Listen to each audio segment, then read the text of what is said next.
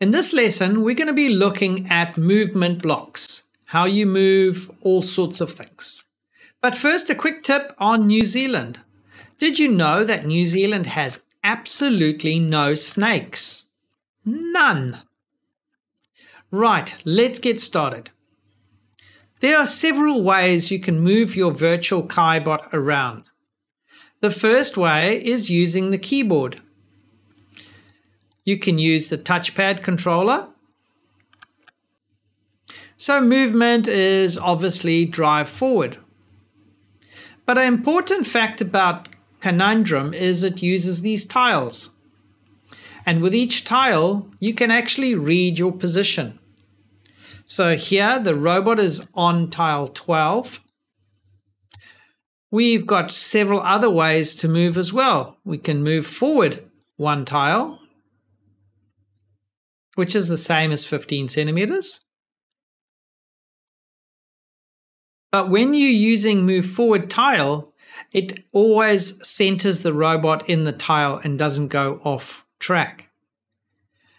We can turn left, turn right, your standard movement commands. But what's really cool is right at the bottom, we have this function, autonomously drive to object name. Now, object names can be turned on by using this little hat icon. So if we turn on the hat, you can see there's checkpoint 1. So if I type in checkpoint 1 and match it exactly how it's written with a space. And now let's go backwards and face another way.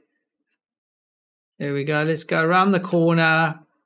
And now I'm going to run the code. My hands are off the keyboard. And now you can see KaiBot is autonomously driving to checkpoint 1.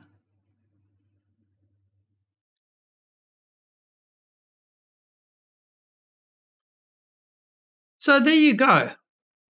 That's pretty much about movement and just a quick sneak peek about all the different movements. There are very advanced controls on controlling the individual motors and how many steps each motor can do. But I suggest you look at the user manual for more details about all the other drive commands. Until next time, see you later.